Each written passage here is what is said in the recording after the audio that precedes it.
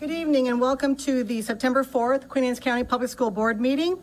Open session. Can I get a motion to resume open session? So moved.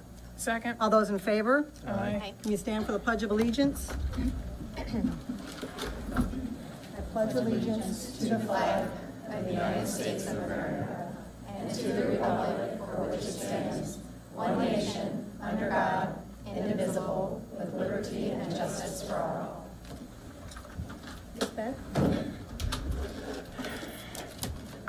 Pursuant to the general provisions, Articles 3-05 and 3-104, the Board of Education of Queen Anne's County met in a closed session to discuss the appointment, employment, assignment, promotion, discipline, demotion, compensation, removal, resignation, or performance evaluation of appointees, employees, or officials over whom this public body has jurisdiction, and other personal matters that affect one or more specific individuals.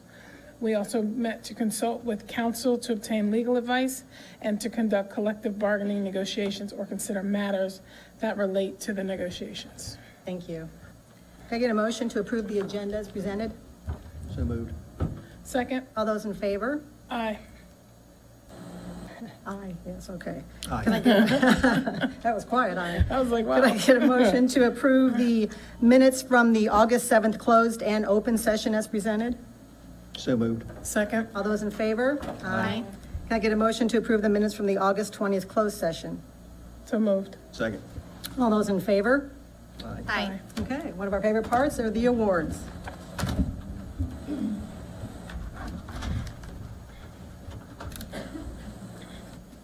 Ladies. Yes.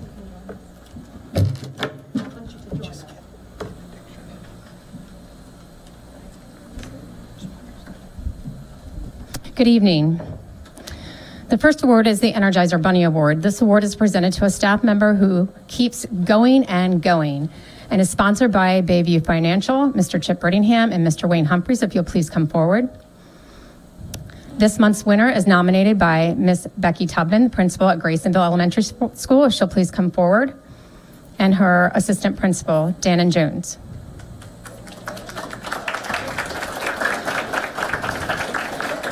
The September Energizer Bunny Award is presented to Miss Sherry Turner.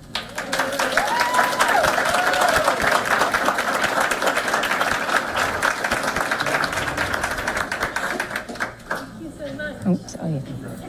This. Sherry Turner brings a contagious enthusiasm to the role of the admin secretary at Graysonville Elementary School. This enthusiasm is evident in her interactions with staff, students, and parents alike. Her positive attitude not only enhances the morale of our office, but also contributes to creating a welcoming and supportive atmosphere for the school. Sherry approaches each task with a sense of eagerness and commitment, reflecting her genuine passion for supporting the school community. One of Sherry's most commendable traits is her unwavering willingness to go above and beyond her regular duties. Whether it's staying late to ensure an urgent issue is resolved or volunteering to assist with an additional project, Sherry consistently demonstrates a proactive and solution-oriented approach. Her readiness to tackle any challenges that arise and to help colleagues without hesitation is truly appreciated. In summary, Sherry is an invaluable asset to our school. Her enthusiasm, willingness to exceed expectations, and exemplary work ethic significantly contributes to the overall success at GES. Congratulations.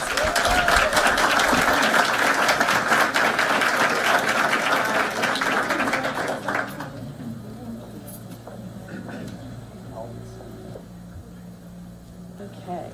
All right, on three. Ready? 1, 2, 3.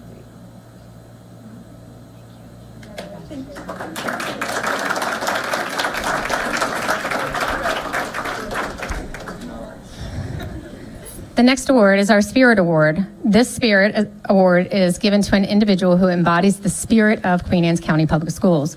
The September Award has again been nominated by the principal and vice principal at Graysonville Elementary School, and the September Spirit Award is presented to Miss Kristen Tyree.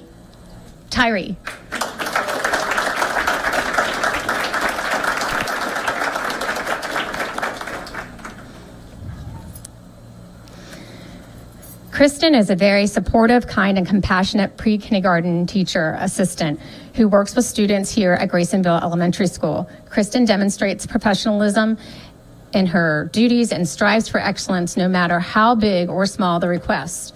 In every task, she exhibits enthusiasm, excellence, and a positive attitude. She is always willing to address any need or challenge. As witnessed by her fellow colleagues, she goes the extra mile to ensure the success of every student. Through effective collaboration with teachers and staff, she helps create a safe, supportive, and welcome environment for all students. Kristen's efforts do not go unnoticed, and this Spirit Award recognizes her contributions to the GES school and community. So congratulations, Kristen.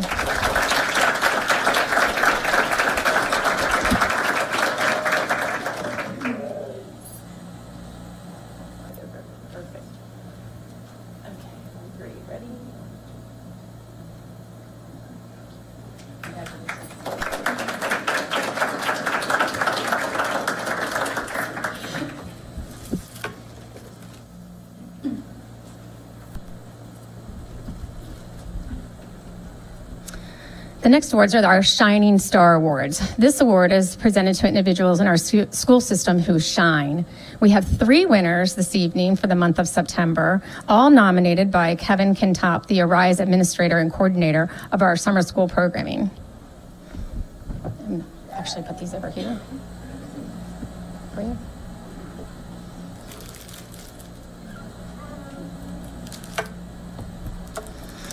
The first winner is Mrs. Elizabeth Haroff.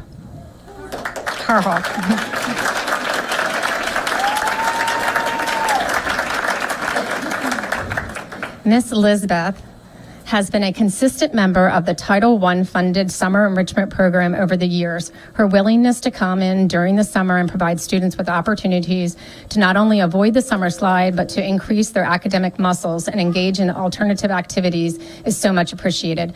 This year, she worked at Graysonville Elementary School summer program, as she has done for several years now. We thank her and the dozens of teachers and support staff who helped us provide opportunities for students at Graysonville Elementary School, as well as Churchill Elementary School, Sellersville Elementary School, and Sellersville Middle School. Congratulations and thank you for all you did this summer.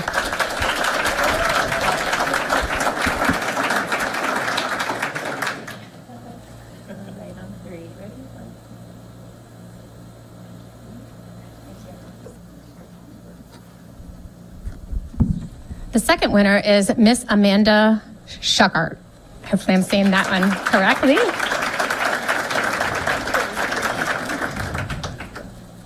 She is outstanding, reliable member of the Summer Migrant Program. Each year, we provide summer opportunities for Kent and Queen Anne's County migrant students. This state grant-funded program is open to children from birth to young adults, providing educational opportunities in the summer to help keep students progressing. She has a long history of working in the baby room for the program, and she is one of several folks who come back each and every year to help our migrant students. We thank her and everyone for their commitment to this very specialized program. Congratulations and thank you. Okay,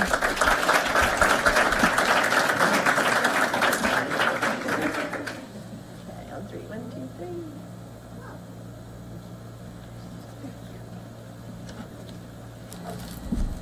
And the third winner this evening is Mrs. Lori Janda.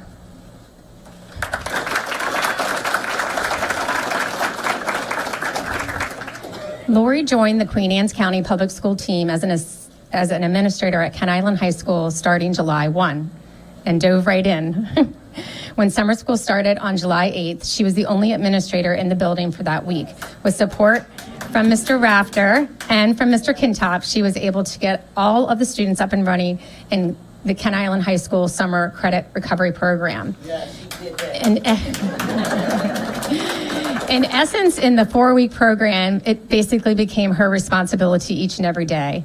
She took on that responsibility and did an amazing job with it throughout the whole summer. She is a perfect example of what many administrators and 12-month support staff take on during the summer months. While there is plenty to do each summer, closing out one year and preparing for the next, many folks also handle the day-to-day responsibilities, either directly or indirectly, of the summer programs. So we thank Mrs. Janda and all the school and central office staff that help make these summer programs possible. Congratulations and thank you.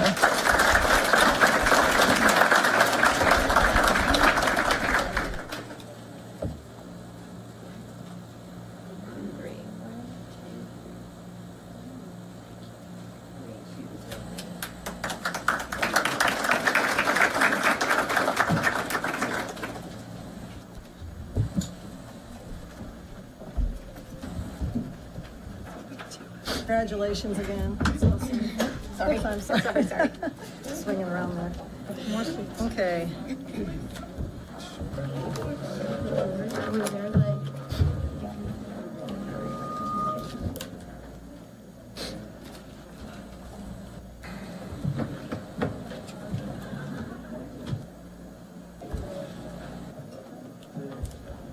Okay, before we get started with all the board involvement, I would like to introduce our brand new student board members.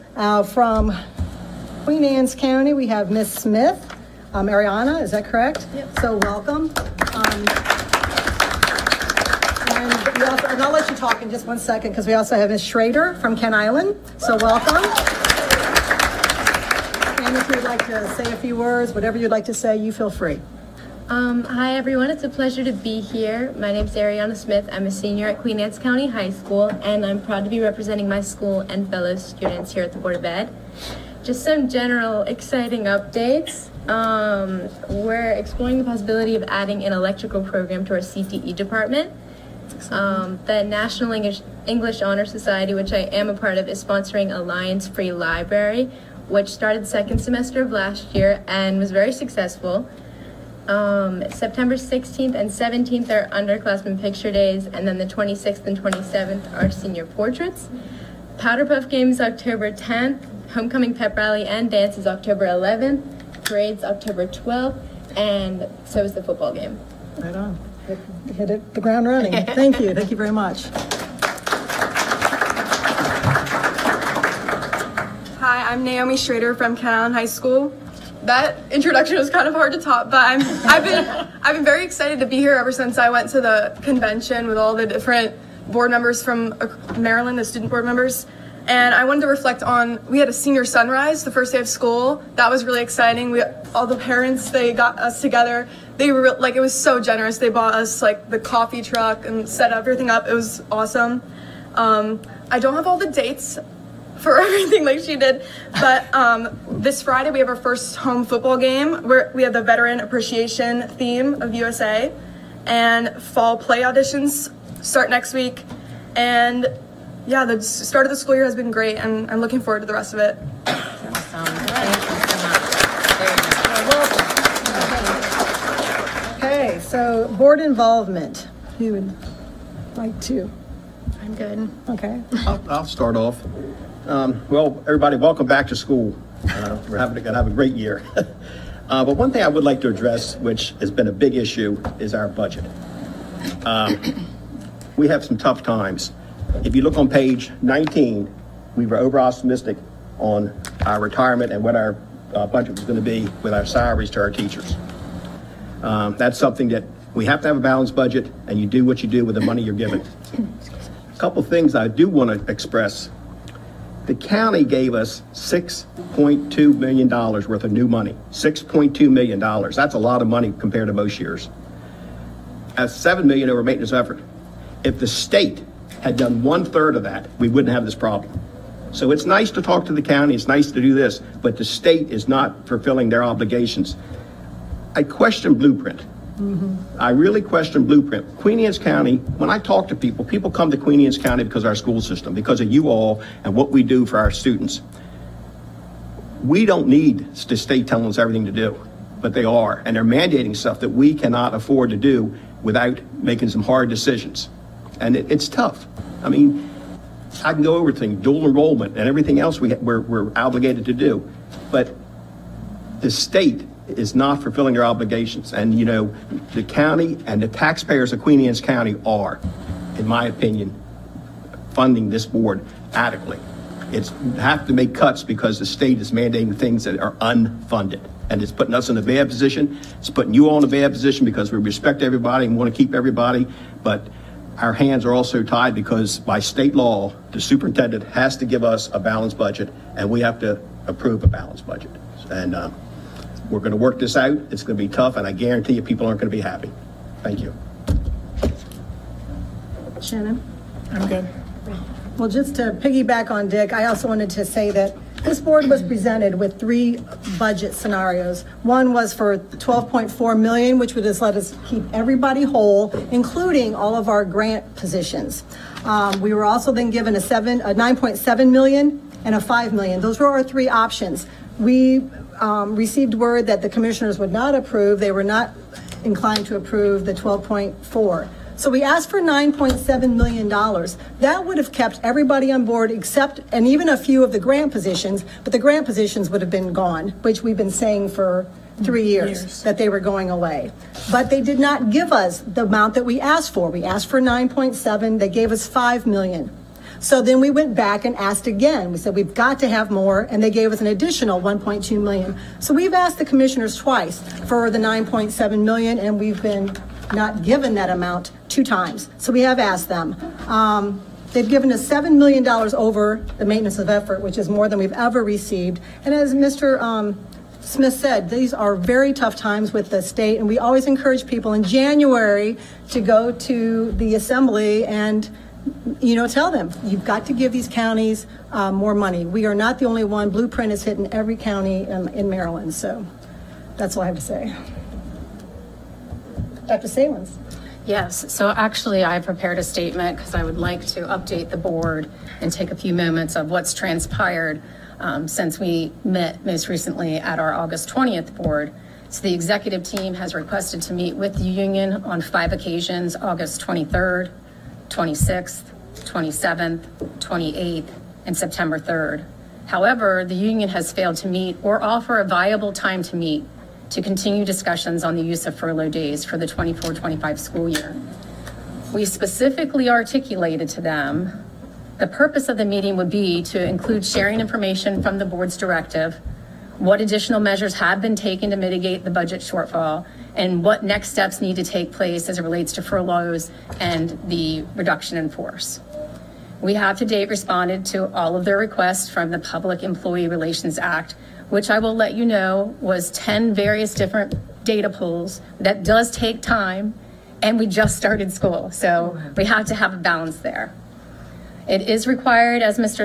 Smith said, that I have to have a balanced budget, and in light of that shortfall, the board has no other choice but today to move forward with continuing the process of RIFs. The contractual 35-day letter expires on September 18th, and on September 19th, the RIF letters will go out to impacted employees whose last day of employment will be September 30th. The furlough process has been used in the past to mitigate budget shortfalls. Most recently in 2012, prior to me being here, there was a budget shortfall that was very similar where they used 6 furlough days to meet the budget needs. We can all agree that time is of the essence, and when dealing with these types of decisions that we know really impact our employees' livelihoods. Yet tomorrow marks 7 weeks since the union was notified on July 18th of potential furloughs. We are hopeful that the union would move to seek input from all of their staff members before rejecting the proposal of the MOU, which had the furloughs in it. We were hopeful in July. During our negotiations, we met a couple of times, and we were hoping that at this point we will have mitigated this and had a collective, response for the dates that we had collaboratively chosen together for furloughs, and even took their suggestion as it relates to a retirement incentive. But in the absence of that lack of collaboration, continued collaboration, the union just leaves us no other choice but to move forward with the RIF process. Okay, anything else? All right, we come to our public comment piece. Ms. Bent. We ask all speakers to keep in mind the following guidelines. Speakers should sign the roster, include their phone number and address. Comments should be limited to 3 minutes in length. Comments longer than 3 minutes should be submitted in writing. Statements to the board should relate to a matter of general policy over which the board has authority. Comments about actions or statements of individual staff members are not appropriate for public comments and should be referred to the superintendent of schools or the board president. If you have specific questions, the board will make sure an appropriate staff member responds to your question. The board respects your desire and right to convey your message freely, but asks as a courtesy to this board and our citizens that you show respect for all. First on the list, Mr. Richard McNeil.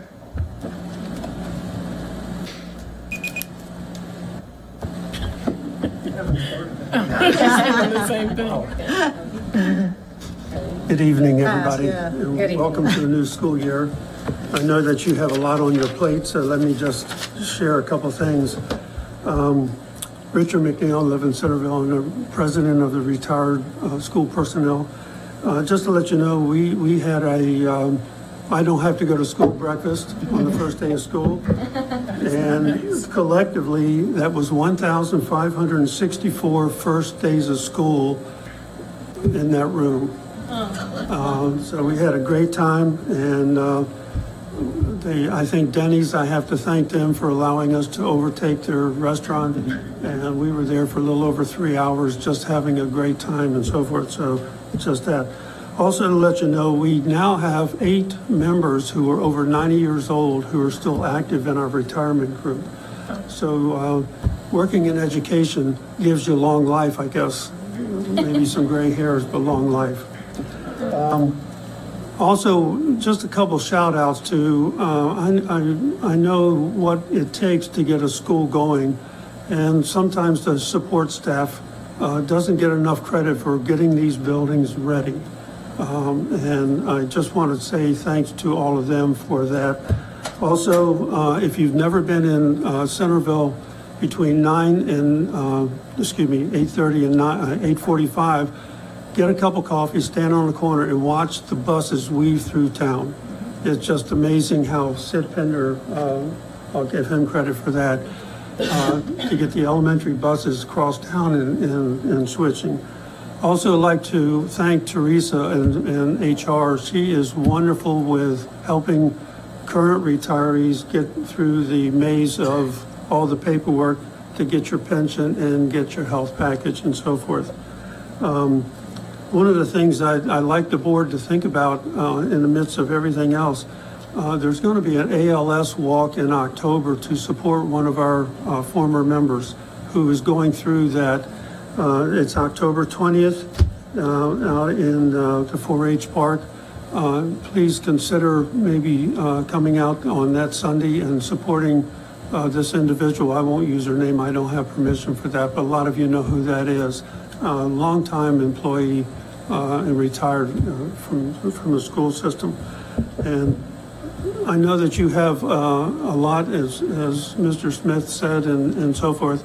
I go to the meetings for the retirement group in the legislature, and reading the blueprint that started about 3 or 4 years ago, I questioned them at that time, how is this going to be funded? And it's like a lot of good ideas, but it just doesn't make sense in terms unless you got the money to support the programs. And I applaud the county commissioners for what they've done. It's up to the state now to do their job. Thank you. Thank you. Cecilia Mitchell.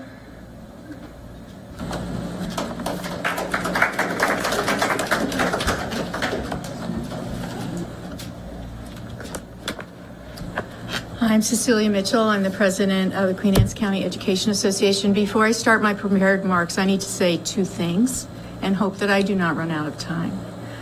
First, the pride in our staff, what we hold for each other, and nothing that you heard today could have happened without the dedication and professionalism of that support staff.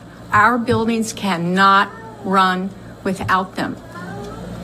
Second, and it's going to take a lot of time, some of what Dr. Salins I take issue with. And that conversation is for another time and place. Right, we're not supposed to be naming Okay. individuals during your I'm public sorry. comment time. Just Yes, thank you. I take issue with some of those comments. We are here in solidarity to demonstrate our concern for the manner in which this Board of Education and Dr. Salins are attempting to solve the financial crisis on the backs and even the livelihoods of employees and students. Our questions remain unchanged as they remain unanswered. What have you done to solve this problem before taking the extreme and the solution of last resort, furloughs and reductions in force? What have you removed from your operating budget to resolve and reduce the impact on employees and students before they need to make adjustments to their home operating budgets? The county commissioners have a statutory obligation to fund public schools. On August 1st, a request was made for an additional $1,376,216 that was subsequently withdrawn. Why that withdrawal? Why that refusal? The lack of transparency, the reluctance to answer questions contribute to the sense of financial disarray and/or mismanagement. As the stewards of Queen Anne's County Public Schools, you have an obligation to promote excellence in the system and ensure proper resources for it. Yet now, you have threatened the livelihoods of the people you employ through rifts, which will also have a negative impact on each and every classroom in this county, impairing effective instruction of students, denying hands-on support or small group instruction for students that need it the most, and it will have further impacts from the maintenance of buildings and equipment.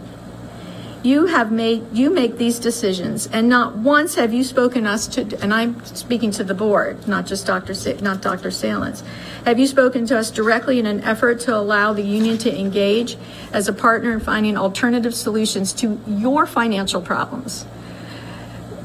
I lost my place. We are entitled to a seat at the table for discussion, including the discussion of who and how many employees may be riffed and to what result. We ask and ask and ask. There is much, much more that needs to be said, but let me close with this. You may be defaulting on your responsibility to advocate for our schools, but we will not. We are pursuing all relative legal avenues, which started with our formal request for information, documentation relating to the current situation, and most recently our request to the Maryland Office of the Inspector General for Education to investigate the financial affairs of this Board of Education.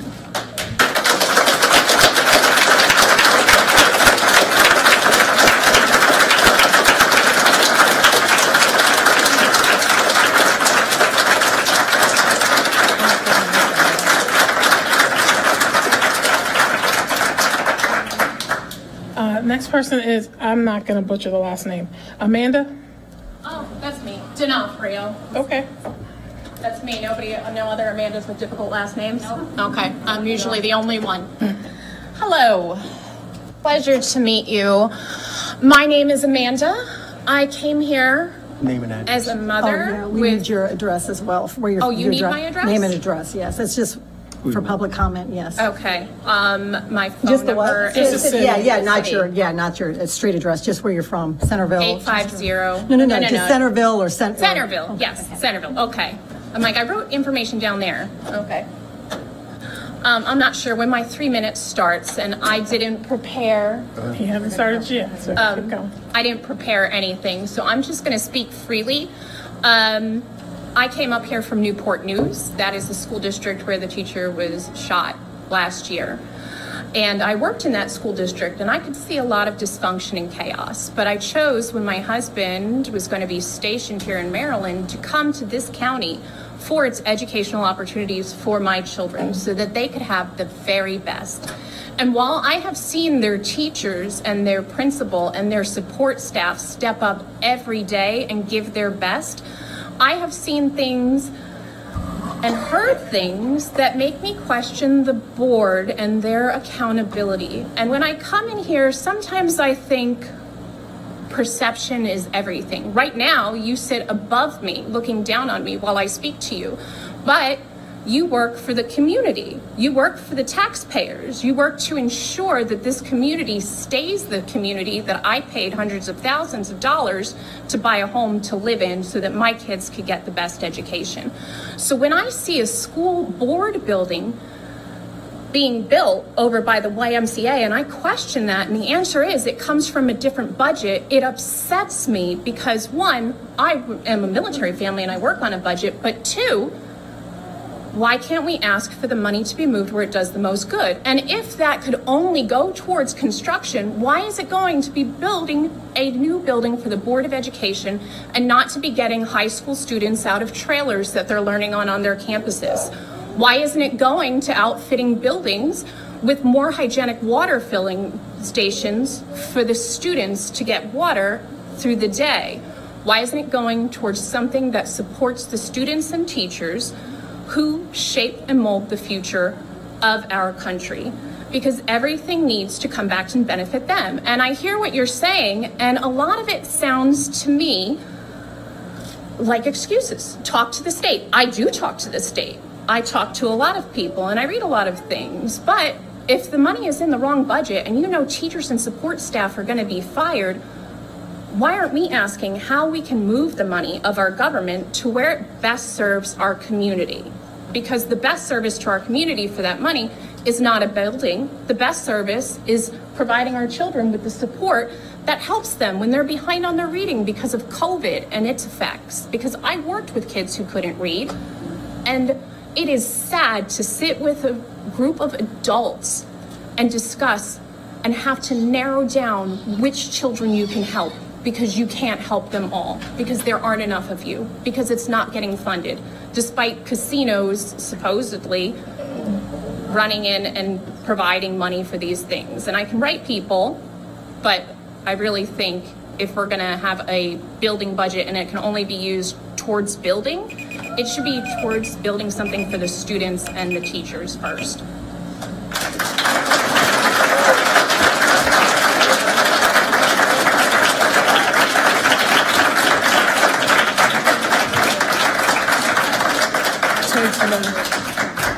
Joan Spence. Good afternoon. My name is Joan. I just moved here because I was told this is the best school system. And I have 10 grandchildren. And I figure, boy, when I saw the ladies protesting, the gentlemen protesting, I said, I got to come and talk. Number one, the president should give teachers the highest paid. That's what I think. The president of the United States should give the teachers the highest paid. Without teachers, there's no president, there's no lawyers, there's no nurses, there's no doctors. I don't understand. I just don't understand. And then for these poor people here getting furloughed in this hard time, it's not right. I would like to go and talk to whosoever the president is. I mean, I understand you have to do what you have to do.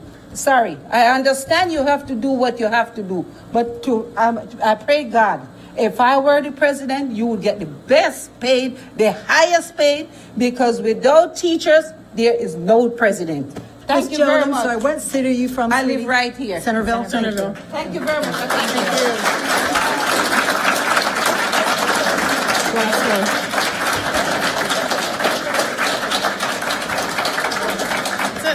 No other public comment? Let's move on. The HR report. Make a motion, we approve HR report as submitted. Second. All those in favor? Aye. Okay. All right, we have, I'm sorry, I'm on the wrong page there. All right, Dr. Schreckengost. Welcome.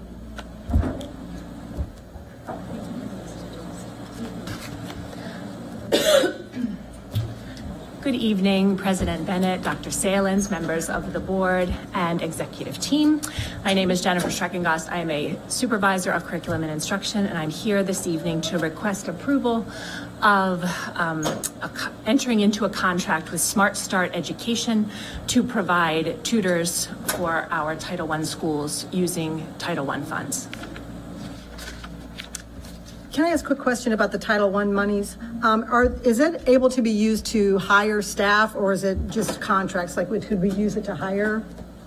It is also used to hire staff. Okay. So I really have an issue with this one.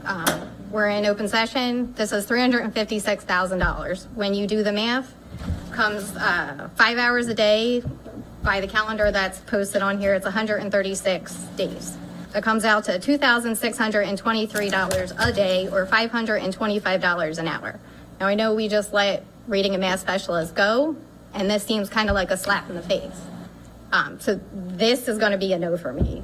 If we can hire staff, I don't understand why we're going to now source out $356,000 for 7 months, and we've let staff go. That doesn't sit well with me. I understand. No Title I staff has been released. But we still let reading and math specialists go that maybe were part-time and supported some of these Title I schools, correct?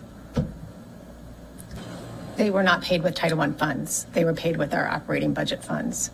Okay. Yeah, so these That's what are, we're saying, we could use Title I funds. so we could not use Title I funds to do reading and math specialists, because that would be supplanting, because we're doing it for all schools, but then we're having Title I funds just paid for certain schools, so you can't do that. So all of the reading and math specialist positions that were in the budget were in our operating budget, not our Title I budget. So we can't hire tutors with this money? We can, that's what we're planning on doing, is But hiring an tutors. outside company, I'm talking about like part-time teachers who would want to come back, because some of our, reading and math specialists were. The way this Title I fund works, it has to be spent by September 30th of this year. But it says it's from fiscal We have year to enter a 2024 carryover funds. We can enter it into a contract before September 30th. If the people were on our payroll, we could only pay them through September 30th. Okay. That's where it ties our hands. So up until last Tuesday, the state was telling us that we could use this money through next September, and they said, "Oh no, that's not right. You can only spend it till September 30th." So we could either enter into a contract and pay that, because we have that contract, which is encumbered monies in that budget, or we can give the money back to the state, which is an option. So to be, and poor Dr. Schreckengoss, I know this is not your mess that we're asking these questions, but so if the state had said that we could have used that money through next September, we could have rehired some of our specialists for those schools, for those Title I schools? Because it has to be spent by the end of this September. Well, no, I'm saying if they had let us use that money up through, we thought we could use up through next September. It would have only been for Title I schools. Right, but we could have used it for that year if the state hadn't put that. Correct. Okay. Yeah, and part of it was that the NOGA, which is your Notice of Grant Award, was really very dysfunctional at the state level. We didn't get it till so late that's why we have carryover money, because we couldn't spend money that we didn't have, a NOGA that says you can spend the money, which is a Notice of Grant Award, a NOGA. So we didn't have that. We didn't get that till so late in the school year that it created this pretty much like a little balance in there, and that they're saying, hey, you got to pay it by this. You got to use it and pay it by this point by September of this year. And so we do have the option. We can, if the board so chooses not to vote for this, we would just essentially send the money back to the state, and they would use it and reappropriate however they see fit. Smart Start Education, do they have employees or do they contract out too?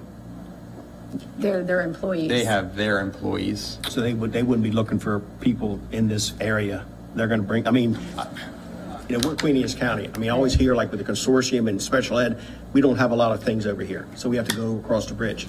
Well, would they be, if we can ask them, look, we have pools of people in this area. We'd rather you hire locally if you can. I'm not saying you can make anybody do it. I will say too, this company, part of the reason we're bringing this up now is that TSI money that Ken Island High School received last school year, we had this contract at Ken Island High School in January, and the school has been happy with the tutors that they received, that you all approved that budget or that contract in January. So this is kind of a continuation of that. Like Dr. Salen said, we didn't get the NOGA till January, so we couldn't really spend this Title I money last year. Now here we are. We didn't feel like it was in the best interest to buy $300,000 worth of paper and pencils. I appreciate what you're saying, Ms. Capes, but to be able to provide extra tutoring to our Title I schools, we felt like this would be a better use of that money than giving it back. Does this state run or federal? Federal. It's federal through the Through state. the state. And that's the It's accepted, complication. right, it's accepted, it's federal money that gets shifted to MSDE and then comes to us through MSDE. So, you know, this is just another instance It is. of the state not knowing what the hell they're doing. Absolutely, So, 100%. for example, with fiscal year 24, that began in July of 23, though the money was not granted until January, halfway through the Yeah, we fiscal couldn't year. spend it all. So when we receive fiscal year 25, which we haven't yet, absolutely, positions could be created in Title I schools, additional positions, if principals choose to use their budget in that way, but we haven't received that money yet. So now, instead of us monitoring, they're forcing us to go out for a contract, so it's prepaid. Yes, that's exactly right. So when do we think we'll get the money for next year? We're thinking, again, some, Probably in January. So optimistic, and I'm learning all the nuances of this, certainly, but I'm hopeful before January, but also knowing what has happened in the past, I think that Chrissy Webster, our grant specialist, who is amazing, and the Title I principals and I have a good plan to ensure we don't end up in this situation again. just I'm wondering if we can shorten this contract. If we're anticipating money in January, can we shorten the contract in anticipation of maybe hiring some of our? What we could do is add to what we already have using this money. I don't know that we would want to shorten it because then we're going to have still a pot of money there that we didn't spend. Right. So, And you know, but we can add to it. Yeah. So this is just for everybody out there who thinks, I want to say openly, that we mismanage the budget. Our hands are tied with this kind of stuff. Would I rather give this to a teacher? Yes. Would I want to not pay a contract? But when the state gives us money and then says, oh, wait, by the way, we made a mistake. And you can't spend it until you actually get the no-go. And this is not the first time. I mean, we've been chattering about this consistently at my level, that MSDE has had some own of their concerns with staffing and leadership over the last 4 years. And it has created significant problems, not just here, but all of our title grants. All of our title grants. Well, let me ask you a question. You understand it. Mabe understands it. The biggest union in the or association in the state is teachers. Do they understand it? I mean, there are people that are trying, because this is stuff that we need to get straight. That is just, to me, absurd to have to spend it because it's going to run out and can't use it where we want it. If it's our local money, if we're not performing well, I grant you, come on in here, get us out of here. But our school's a good system. We're in the top percentage all the time. We have good people, and then they sit there and, you know, it's not as easy as people think. It's not. You know, not that we don't make mistakes. Don't get me wrong there. I can see some of them, but God damn. So if I understand it right, bottom line is we cannot hire anybody. This money has to be, since they've changed it, we have to spend it by September or lose it. Right, we have to Right, engage. this is a way, is this using all of it? And okay, all right. Any other questions? Question. No. We don't do it, it's not a question and answer. No, yeah, you can write, you certainly can write the board with concerns, okay. Happy to have it. Yeah, absolutely. Any other questions about this? No. I get a motion? Motion. I'm sorry, go ahead. Okay. Make motion to approve Smart Start Education through Title I funds for a total of $356,676.32. Second. All those in favor? Aye. Aye. That's going to be a no for me. Okay.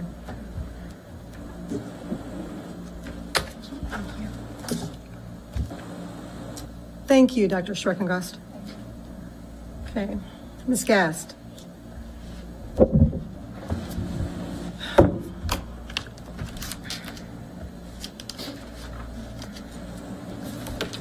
Hello, President Bennett, Dr. Salins, members of the board, executive team. My name is Whitney Gast. I'm the CFO for Queen Anne's County Public Schools. Today, I present to you a budget amendment for our capital budget for our prior year budget. The county provides us capital funds for a number of capital projects throughout the year. And FY 2022, the capital projects that the county had funded for BOE was incorrectly omitted from our official budget. By amending the FY 25 budget, we will have the correct budget authority in order to spend the prior year funds of our capital funds that were approved by the county. Okay, I just have a question. Absolutely. Yeah, I'm not sure. I'm not sure I really understand this. Okay. So you're saying that the projects themselves, the names were omitted, or the money was omitted? Or? So what really happened is the county attempted to appropriate it to us, right? It was in the county's budget in FY 22 for these capital projects. We did not include a capital project budget in our budget in FY22.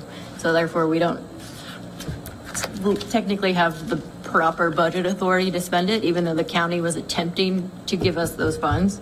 So by making an amendment for the prior years, we have the correct budget authority that we can spend those funds. Those funds were always there. So that's the budget thing. book that was presented, hold your budget book up for the board. So in FY25, right? So that budget book that's presented every year in 2022 did not have that back capital sheet in there.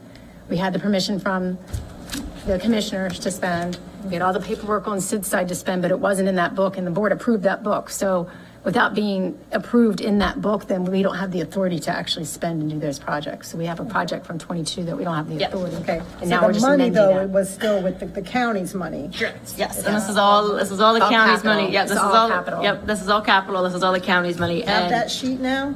I'm sorry. In Yes. 2024? Well, in 25, she updated it. So 25, included okay. it. Yep, and so the amendment that's in front of you, so we worked with the county to get the balance of all the prior year projects that we had outstanding. What is that total? The total for the prior years was The 13. 2022, yeah. So, and this was just for all prior years, the balance brought forward.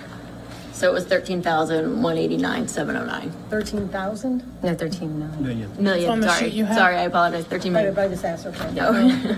13 million. Thank you, sorry. 189,709. I look for my laminating. Yes. It was approved by the county, Yes, it was in there. and we submitted this to the county. Yes. Had to submit it to them because they didn't know where they Yes. get their numbers from. Right, and that was just this is really just the final crossing that. So the only thing that you're I. telling me is We one just didn't. page was left out of the budget book that, We approved. but it's already been approved in 22, 23, which, Yep. because that's a moving target Yes, sometimes. yes. The county officially approved all of these funds. They know about it. This was just finalized, like making sure that it's correctly in our approved budgets as well. And they are capital funds Yes. for buildings and things, not monies that can be used for salaries or hiring or any other things. So none of this money was spent in 2022, or it was? Correct. These are the remaining balances, so these were not spent yet. So why did it take this long to figure out that this was 2022 and we're now in 2024? And Yes. Yeah, because we're transitioning. I don't think that that's been, anything that's been hidden from anybody. We had a CFO who left. We transitioned by having Dr. Kibler in place for a little bit to just add that layer of leadership while we took us a year to find a CFO. And now that CFO is going back and making sure that we have all the appropriate documentation. So that's a great question. And it was missed by the former CFO during that year when it was brought to the board. And so Ms. Gass is simply trying to correct it to make sure that moving forward it's good and we have the proper documentation. I do have a question about the community-based health nurse expansion. Was that was building the rooms, or what's the health Yeah, expansion? it's actually taking kind of renovating the Okay. space like we did Okay. at Churchill Elementary okay. School and Sudlersville Elementary Okay. School. And minor repairs too. And then just everything that was in 25 was approved for 25 as well. So yes, there's 2 columns on here, but just an FYI. Okay. But, Yes. I mean, Dr. Kibler was just filling in to try to get some information straight on people. So that I don't have a problem with.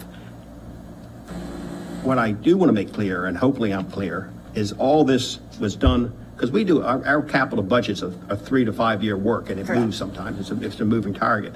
Because, you take in here the Queen Anne's County High School roof at $4.9 million. That's just getting done this year. Right. So, I understand this stuff. So all this stuff was approved. The only, it's, because I don't blame people for questioning what we're doing. Because we look like sometimes we don't know what we're doing. But so all you're telling me is this page was just left out of the back of the book. Everything else is done properly. Yes. Yes, sir. I think it's important. You approve a capital improvement plan. The county appropriates the money.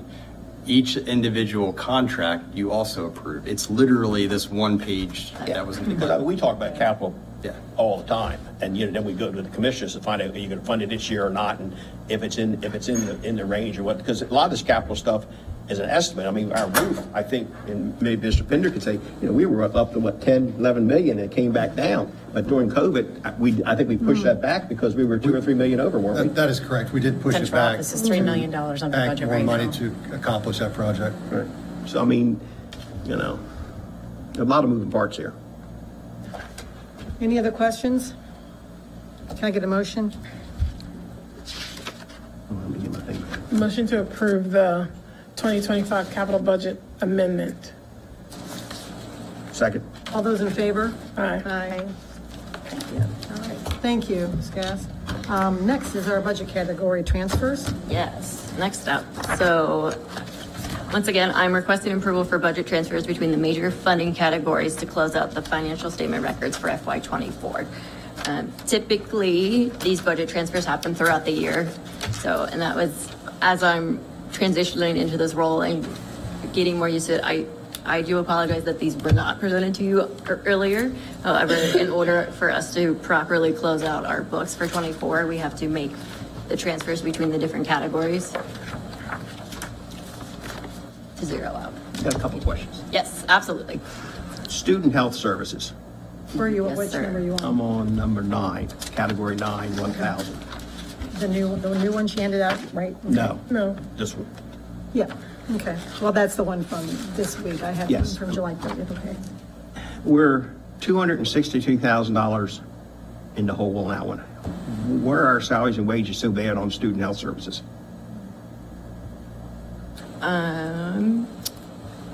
I will get back to you. Huh? To be fair, I will look into that and get back to I you. mean, because Yep. I look at two things. I look at how big the first budget is and how much the change is. Right. But when I see $1.9 million and we're 263, that's a big percentage, like 13.6. Okay, that's my first question. The next one, we go all the way down to the bottom. Okay. Fund balance. Future insurance costs, $806,000. Yes, so that was, we had, actually, can I grab one item? Sorry. Sure. So we have. Where you at? So within our general fund, we carry different types of fund balance within the general fund. Some of it is restricted. So even though it's in our 01 operating budget, it's restricted. So that was something that has been on our books. The $800,000 has been on our books for close to 10 years, I believe. And I believe, and once again, Robin kind of set this aside. This money was set aside when they thought, and I apologize if I'm not getting this 100% correctly. And if you don't understand, you can tell Oh me. no, later. it was related to retiree drug cost. So at one point, Retiree what cost, I'm sorry? prescription. Okay. They thought that the board was going to have to fund more of that, so they were required to set aside more funding for it as part of restricted cash. However, that didn't happen, and so this $800,000 has been sitting there for I think close to 10 years that we don't have to use for the future insurance. We're costs. using that to balance last year's budget. And we're part of it. We're helping it. Yes. I mean, because this has been a problem to me for a while when you start using, fund balances and stuff for reoccurring cost, because you're gonna be in trouble one day, and we're in trouble. We've said this before. We're heading in the wrong direction. Yep. Now I look at this thing on the far right side now, $689,341. Yes, sir. That's what we're short this year. Yes, sir. In our operating. Operating, Operating. Yes, not in our restricted funds. not restricted, but this is operating. Because you have, can you just explain Sure. to them their overall, you Yep. have different categories and Yep. how So once that- again, our fund, our general fund is our operating fund. Some of the fund balances that we're required to keep on hand they're restricted. So one of the examples is for accrued leave. Obviously, we don't expect all of our employees to quit on the same day and for us to pay out everyone's accrued leave, but we are required to have that cash on hand. liability. Right. And we're required to actually have the cash. So that's where some of the restricted fund balances come in. The other one is encumbrances. So all of our purchase orders that carry forward that we encumber the funds for, we have to have the cash on hand for those as well. So, and I have an update later to go into a little bit more about that too, but. For 24 or 25? Yes, correct, for 24. Okay, I'll wait for them. Okay. And if I could, so initially, this is now what we needed for this year that we were short. That's correct. And so I think to just That's say absolutely something correct. about the 1.3 million that we initially asked the commissioners for, we pulled that back because we no longer had a 1.3 million deficit from Right. this year. We changed it to where we didn't need 1.3 million for this year, to close out this year. We asked That Ms. had Gass, yeah. we asked her to close out the books, Okay. probably too early. Okay. Knowing we wanted to know the bottom line.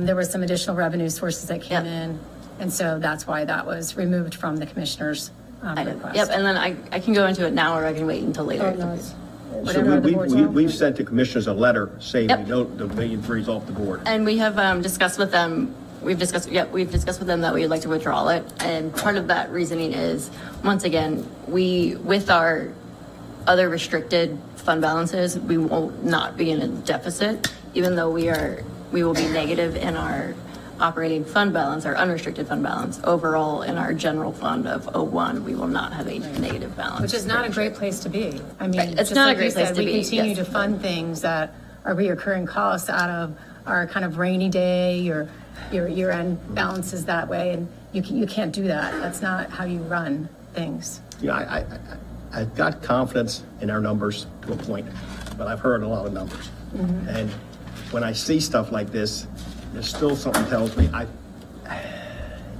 I can understand why the community, Yes. not the teachers, but the community as a whole, because that's who I hear a lot from, sometimes say, what in the devil are you doing? Well, Because, I question if we know. And great point. And so we do internal auditing every single year, and our auditors are in right now. Those reports are due are September 30th. So basically, Ms. Gass' numbers will be confirmed or not on September 30th as that report goes in. But I agree with that. I mean, and I would certainly say if anybody wanted to do an independent audit of us, I'd have no problem. Absolutely. I'd say 100%. open it up. If it relieves you, do it. I got no problem with that because I think we're there. What concerns me is some of our judgments. We audit all the time. I understand. I know we get audits. That's why I'm saying we get audits, so I'm not worried about that. But it's just I think we have to make sure when you budget something, you don't budget right to your nose because something could go wrong. Right. And it seems like if everything goes right, we'll be in the dock and run out of gas. It seems, but lately we've run out of gas a couple miles out to sea, You're right. and it concerns me. Yep, it's very concerning. Absolutely. When you have the rising cost of insurance every year at 8%, when you have the blueprint that's asking for employees to have, $3.6 million of our budget is just for enhancements. And that's where I think this Just board for might have to salary sit there and say, enhancements, not enhancements of insurance. That was another 3.3 million. So you have 3.6 million in salary enhancements. You got another 3.3 million in, your insurance piece of it. And then you got the cost of doing business. When you triangulate those out, you don't have enough money at the end of the day. You don't, and I think that's where this board's got to step up and say, we can't do it. Some of these decisions we're making, I know people, what we have to do to make this balanced budget, it's not going to be pretty. And I've said it's not sustainable, and I'm afraid it's going to be worse next year than it is this year. And the one thing I'll look at is September the 30th, our school enrollment. Right. If we get 300 to 400 new kids in our school system, we're going good. We'll be fine because amazing effort. But if we only see 20 or 30, we're going to be in the same boat we are right now, if not worse. Well, the state, as you said before, is not stepping up. So And they're the not- commissioners they're- come forward with 6.2, and we just talked about numbers, right? 3.6, 3.3, the cost of doing business. They're coming up, but the state's not paying theirs. We got But the state- 800,000, and 273 of that had to go to one school. It was very restricted. I agree with that, but we know the state's not going to do it. We can talk about if the state is not going to do it. I think Shannon and I were at a retreat with, you were there, and people stood up. The state told us, blueprint's great, but we're not going to fund it for you. I mean, right to your face. I mean, they didn't even bat an I eye. think the exact words were figure it out. Yeah, figure it out yourself. Figure it out. Go to your Figure it out. commissioners and tell them you need more money. It's not our problem. That we That's went what they to as said. well. There's, Yes, they did. we're pushing that blueprint, and Well, but they're also going they're gonna do to online. legalize online gambling on your phone to help pay for I mean, the and the difference. governor has publicly come out and said that there's obviously funding concerns with the blueprint, but that it's going to take time. And But- we don't have time, and they're not moving any of the targets. You got to meet this mark by this date and this mark by this date. And, But until a big you know, county that has pool, and there's only about 4 of them or 5 of them in this state You're right. that raise enough up fee about it, they could care less about Queen Anne's County. You're right. And we might be the first ones out in front. But there's several other districts that are right behind us financially, running the exact same condition that we are in right now. Thank you, Ms. Cass. Any other questions about the category transfers? Can I get a motion? Make a motion to approve the FY24 budget category transfers. Second. All those in favor? Aye. Aye. Thank you. Thank you. Thank you. All right, feasibility study, Mr. Berklow.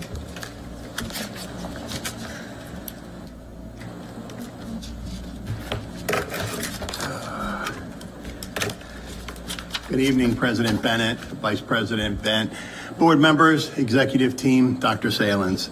My name is Daryl Barraclough. I'm the supervisor for facilities and design, Queen Anne's County Public Schools.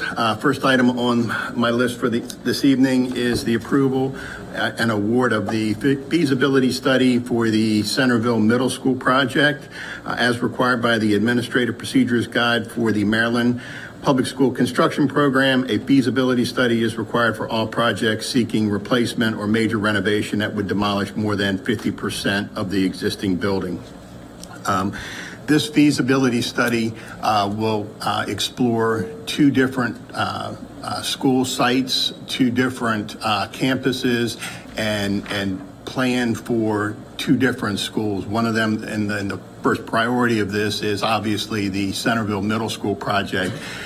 They will be looking at the Centerville Middle School project site as it currently sets for the possible renovation and replacement of that school on that site. But they've also been the architect has also been tasked with looking at this facility as a renovation site for either Centerville Middle School or renovation or a new site for a CTE program that would relieve a lot of the enrollment pressure that's currently seen at our 2 high schools. High school that we have opted to choose to select for this project is Wheeler Goodman Massick Architecture and Interiors. They're the project architect who is currently involved in the feasibility study for Centerville Middle School. And the second reason why they were selected is they were also the architect who developed the feasibility study for this building when it went through the prospect of being renovated as the central office. So they have a lot of existing information, a lot of reports, and a lot of other information that's going to assist them in furthering their study for this building. So we are seeking the approval for $137,816 or $860, and the funding source is FY 2020 bonded local CIP funds. I'm glad you brought up about this building originally, because didn't we not get a feasibility study even more recently than that to find out if, because we knew from whoever did a study that it was going to cost more to renovate this building than to build a new building. Did we not already know that? That's correct. And that feasibility study went through looking at this building versus new construction. And exactly as you said, it was going to be equally as expensive, if not more expensive, but it was also going to be less efficient, because this building is originally constructed as a high school and has large, wide hallways that are 12 feet, 15 feet in many cases, that would typically be lined with lockers so that kids are standing in front of their lockers unloading books and those sorts of things. So we're not looking for, I guess I'm wondering why we need a new feasibility study when we had it done for the feasibility for this building. That feasibility study was looking at this building as used for the central office. It would be looking at this building as used for either the potentially new site with it being the middle school with significant renovations as a middle school, or potentially a CTE program. Right, but didn't we say the first feasibility study, the reason why we're giving it to this company just automatically is because they were part of the feasibility study to look at this as a central office way back when? Well, in their doing that, they have a lot of the structural analysis and all the other reports that they have available to them that they looked at 3 years ago when they looked at this facility for reuse. if we brought another architect in, they'd be generating a lot of that information from scratch. Okay, so we're not looking at demolishing this building?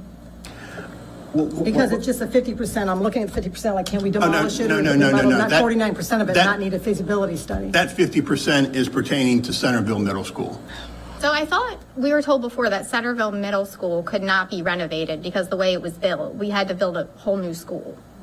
Because it was essentially built like a pole barn. And the way that the classrooms are set up, couldn't be built onto. The state requires us to look at renovating that facility. We don't have a and they will not support a new structure until we can justify as a school system that providing a replacement school is a better fit from a program standpoint and a better fit from a monetary standpoint. But so we have doesn't to the go state through have some kind of like building code that would already render it not possible to renovate to begin with? Anything with enough money can be renovated. You might only have one door well left, but it can be renovated. Yeah. I mean, I think that's the thing. They don't want to get in the middle of, they want both options looked at. It's just the way, I mean, I've seen that. They actually require 4 different options. One option, it goes from 0 to 100% of what they look at. The state wants to see if you do absolutely nothing to the building, just leave it as it sits, how will it fit with your educational program? Obviously, it's not going to fit with our educational program. Then they say, okay, if we did a minor renovation to that facility, how will it accommodate your program? And then they look at the renovation, the full renovation of that facility. They look at the impacts. They look at all the different things from a monetary standpoint, from an impact on the education, impact on the students, all of that. And then they look at the 4th option, which is a complete tear down and replacement school. So the state wants to see all 4 avenues explored so that the state can see that we've done our due diligence in preparing a project for them to approve and fund. But it says here that it's required for all projects seeking replacement or major renovation that would demolish more than 50% of the existing building area. The first 2 options don't do that. So why do we have a feasibility? Correct, but we are seeking a renovation or a replacement. We're pushing for a replacement school. Okay. And so you're saying, though, I think I misunderstood. Were you saying that this company did the feasibility study just the most recent for this? I thought you said they did the feasibility study when we were looking at this, when we turned it into initially the central office from school. No. They looked at this facility 3 to 4 years ago, whenever the feasibility study was done, looking at this building to renovate as the central office, as the new central office. And that was brought up a lot by the general public because this was Central High School and alumni's here, and we don't tear schools down in Queen Anne's County. I mean, there's still one in Crumpton. And that's some of the, I think, the pressure for the commissioners, because once we vacate this building, it's no longer our building. Right. It's the commissioners. And that's probably a good thing for us. We don't have to maintain it. So then the commissioners decide what they're going to do. I'm just confused on... Once our Board of Education building, new office building, is completely funded by the county. No state funds are in it. The decision was made to build a new building out there, not to renovate this. Next year, when we move there, this building will be vacated by us. It will then belong to Queen Anne's County itself. We did give them what we'd like them to do. We have mentioned that we have crowding at Queen Anne's County High School. We could maybe keep the historical part to keep some people happy and take the rest of this back part, which this is, I think, the newer part back here. Yes. And then make this to a CTE program. But that would be up to them, not us. That would be our input, but they'd be the ones funding it. So yes, it's going to be up to them. So the feasibility study, then they could decide whether this could be a new CTI or a new CTE, or a new central, the CMS. It could be like the Settlers School, be an auction house or a laundromat or whatever. Okay. Yeah. Whatever they want. Yes.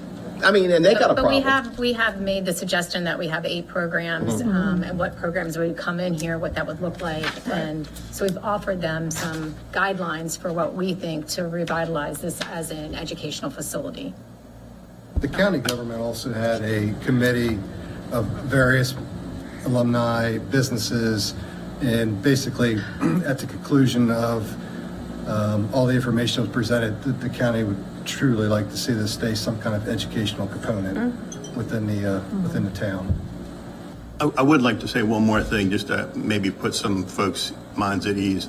The feasibility study, once it is prepared, does come back before the board for review and approval. So it's not going to be an approval here tonight, and then you guys never see or hear anything about it other than, you know, hearsay or whatever. But it will be a formal presentation once it is completed, and it does require board approval before it goes to the state. So, and if possible, if they get to certain points during this, you know, thing, it could come and give us an update. Right. That would be, you know, if that would be possible, because I think we'll have a new board up here, and I think they, in all fairness, if they could see it, because they're going to be inheriting some stuff, they could also see what's happening and, you know, get an update on it. It's not going to change much, but at least say, okay, here's what we've done and here's what's, you know, we're going, and then if the board members have any questions, they could ask it. Absolutely.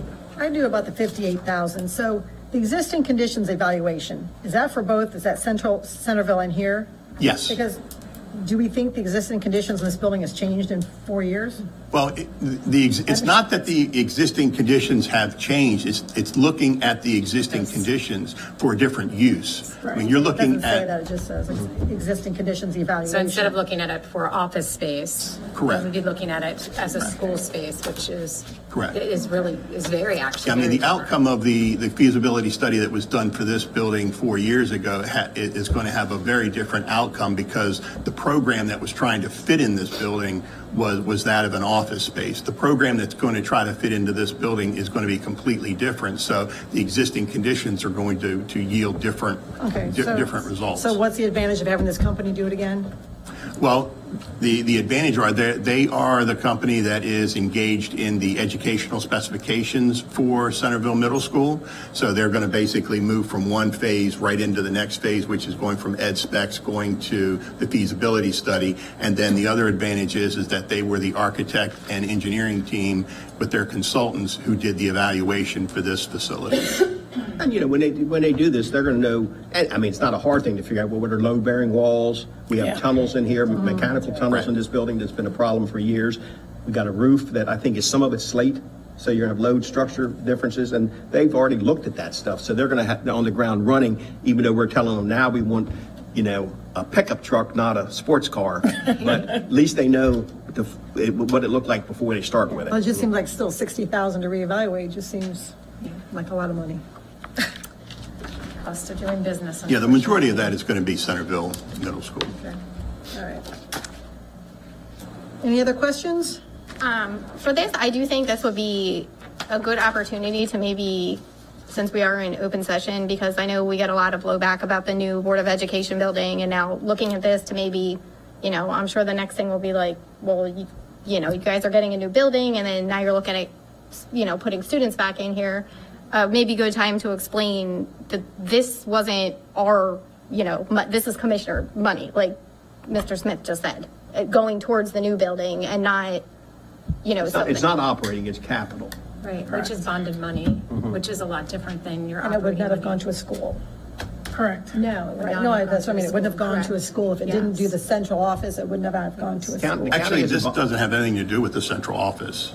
No. This. All right, we're addressing it because that was a concern with the We always central hear, no office. matter how many times you say it, Take it out of that other people bucket, don't put it in this understand bucket. why. It doesn't work like that. And, you know, look, talking about bad timing, you know what I mean? It's like driving up in a new car and you can't make your house payment. Yeah. But, you know, the building is separate. You know, it's bonded money. I think that it used to be about $75,000 for $1 million for 20 years. That's what, you know, so that's what they're figuring. They got their bond rating and stuff like that. And I mean, in all fairness to the commissioners, from what their president told me, is that he's been trying to do this for 7 years. So the timing is wrong. There's never a good time. There was to do it. never a good time, and then COVID hit, and you know there was lots of changes. So you know, that price did escalate because of the time. But I will say that the project was a $20 million project that came in at $16 million. We're on budget, on schedule right now. So that is one positive thing. And not to have a lot of confidence in the future, but it will be cheaper to operate that new building than it will this one. Yes, it So, will. I mean, if it's, and I'm just going to Much pick a more number, efficient. if it costs us $100,000 in utilities and lights to run this building, it might only cost 75. Yeah. I mean, it's going to be cheaper to be in that building for us as far as operating costs. Long term, absolutely. Long term, and we're not, you know, but the county's still paying for it because, you know, our capital budget's usually, unless it's a big project, about $3 million a year. They're giving us in capital money just to keep, the schools running, and we do keep our schools in good shape. I mean, that's a pride. I mean, And I would, considering 3% of the budget is all that Sid gets. It's 3% of our budget. But I would also like to say, we also have to recognize, yes, we are talking about our students and our teachers. This is still a business. Businesses have to be run in a building that you can work in. Our teachers work in great schools. Our kids go to great schools. The people that run this business should be able to work in a building that the boiler is not running them out of the building because it's about to blow up. We're sitting here with makeshift air conditioners because the ones that used to be in the windows don't work. Bathrooms that are, mold, older than me. But what I'm saying is the people that run the school system should also have a decent place to work, just like our children and our teachers have, where they go to work every day. So the fact that people keep bashing us about this building really hurts my heart, that these guys don't have a decent building to work in, and that's all we're trying to do. Any other questions? It's not a to and back. It's not a back and forth, but you feel free to email or write letters to the board. I think we do, but I think the community is largely asking for transparency and open dialogue. Is there any other questions about this? Can I get a motion? Make a motion to do the feasibility study of Centerville Middle School. Second. All those in favor? Aye. Okay, thank you for that one. Okay. I'm going to go ahead and. I'm sorry. Yes, right. Feel free. Yes. All right. Next on my list here is the extension of construction administration services on the central office building. The project, when it was originally bid out for architectural services, had the construction schedule listed as a 12-month construction period. The architectural services were awarded to the architect based on a 12-month construction schedule. However, throughout the design of the project and during that design phase, the construction schedule was determined that a 16-month construction schedule would be required to help fit with some of the long lead times that we're starting to encounter as a result of some of the supply chain and other material limitations on the project. So with that, we have a 4-month extension of construction administrations for the architect and his design team services on the project. That comes to a total of $55,880, and that will be funded through FY25 local CIP funds. Are there any questions? I thought the extent of this was capped, and if there was any more costs to be incurred, it would have to come out of something, would have to be taken away. Wasn't that what we were told? I don't recall. I wasn't here when the architect was awarded the architectural services, but I mean, I know that his number was based on a 12-month construction duration, so he's being required to work 16 months instead of 12 months, so he is due additional funding. His contract is a hard fixed contract amount based on a construction duration of 12 months, and we're not, and the project is not a 12-month duration, it's 16 months. Maybe this is the same thing as you're saying. There's penalties to the contractor. For the contractor, yes, that's relating to reaching substantial completion. And when we sign a fixed contract, that if he hasn't done by then there's certain penalties that will come if it's not done by that time. That's correct. That's for the general contract. The architect started before the contractor and will be to the end, so that's probably why we have a little overlap. Correct. And the biggest thing here is the fact that when the project was put together initially, it was assumed that a 12-month duration would suffice. a lot of things have come into play since that time. For example, just something as simple as electrical switchgear. An order now on electrical switchgear takes 14 months from the time that you put it in to when it arrives on site. So things like, the construction durations really get skewed for some of these long lead items that in all honesty, have no one has any ability to influence, whether it be money or whatever could possibly be sought. Are we still on schedule for construction? Absolutely, we are on schedule. We're actually, I hate to say this, but we're a little bit ahead of schedule. But I do have a question because he said he's required to be paid for this, but if we don't vote for it, he's not going to get paid for this. Is that correct? It's not that he won't get paid for it, it's that he won't be working those last 4 months. I noticed this letter is dated March 8th. Correct.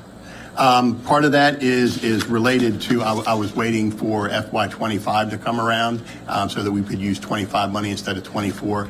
But the money is there. I mean, it's all related to the central office. It's capital money.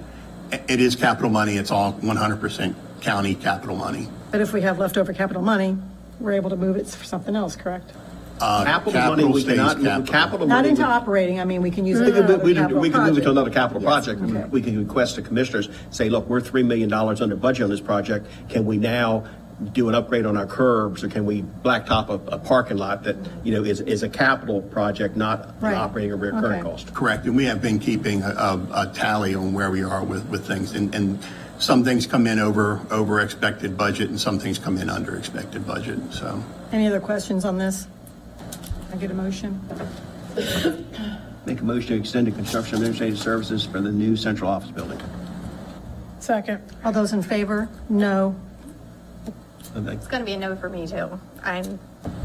This is these kind of things that we're optics. We look like, I know things come up and here we are, $56,000 for 4 months of work that I originally thought we were told. I think we were told that the construction was a flat cost. Correct. Not necessarily This is the architecture. Yeah. Since architects run longer, but that was money. But everybody vote the way they want. Yeah. And I'm sorry, Shannon, how did you vote? 4. So 2 no and 2 yay. So that would be. Yeah, it doesn't pass. It didn't pass. Okay. All right. it does pass. It does not.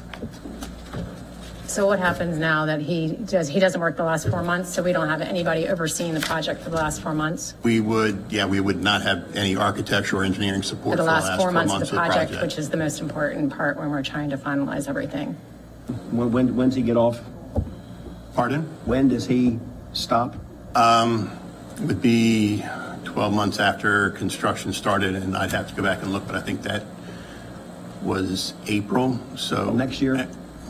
No, I think it was, no, he started in November, I'm sorry. We broke ground about in November because it was the middle of the cold season, so we're going to be finishing up about November of this year. So he would December, no longer. January, February, March. Yeah, about 5 months. Well, Yeah, the only suggestion I'd have is bring it back to the board at the next thing. We do have one board member missing, puts pressure on one guy, but that's what he gets paid for. What's also concerning to me, Helen brought up before, why are we finding out about this now when the letter was dated March 8th, 2024? That was 6 months ago. He wouldn't go to 25 budget. He was waiting for the 25 budget. Correct. So we wouldn't use this year's money, but next year's. But still, isn't that something you think you'd want to let the board know that we're out of money for the contractor? We're not out of money. We're not out of money. I was just looking. No, I meant he wants more money because, it's extending the time now for an extra 4 months of $56,000. He signed a contract for 1 year. They asked him to work another 4 months. To me, it would be the same as you have a teacher working 10 months and you ask him to work all through the summer, you better pay him. I mean, they're working more time. He's working more time. If we don't want him to work, that's fine. I mean, he basically signed a contract These based are all on the questions that we letter. had. I'm sorry, I don't want to keep harping on it, but we've had voted the on it. opportunity to ask questions. We voted. We can bring it back up at the next meeting. There's nothing we're. I mean, Do at this if we need, point. you need 3 votes. That's so. right. Okay. All right, next item. Next on the list is the makeup air replacement units for Kent Island High School. This project is being awarded to, we're seeking award to Johnson Controls Incorporated, and this is to install 3 new 300 MBH makeup air units to pull fresh air in from the outdoors to provide required fresh air to the interior of the building. The contract price is $130,552, and funding sources are 2021 capital funding through the Healthy School Facility Fund, which is state money, FY 2016 capital bonded CIP funds, and reallocated operating budget and local CIP funds for $36,000. Any questions? Yeah, so reallocating the Board of Education's operational budget. Not operational capital. Well, it says operational budget. I'm sorry.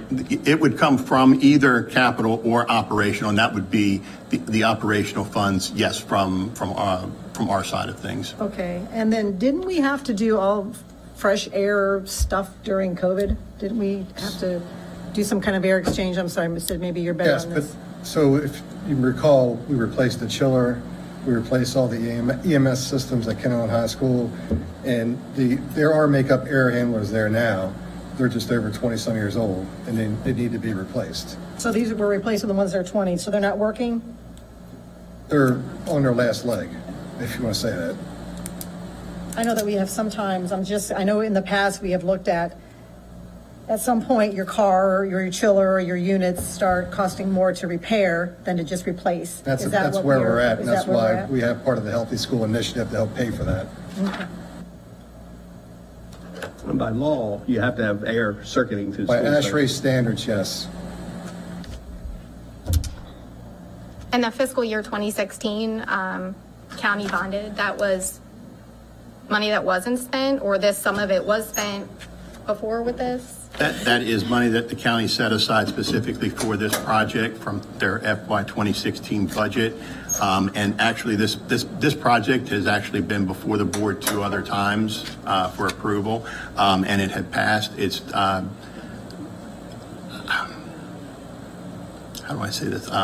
There were issues with finding the local money and finding the fiscal year money from the county budget, and we've been working with the county to get that all sorted out. The state money has always been there. It was just a matter of trying to iron out the fiscal year 2016 number. Okay. Are there any other questions? Can I get a motion? Motion to approve the approved JIC Simplex replacement contract. And the budget sources, just to have it on record. Fiscal impact, $130,552. Budget source, FY 2021 state capital funding through HSFF, $45,000. FY 2016 county bonded CIP funds, $48,872. Reallocated operational budget or local CIP funds, $36,680.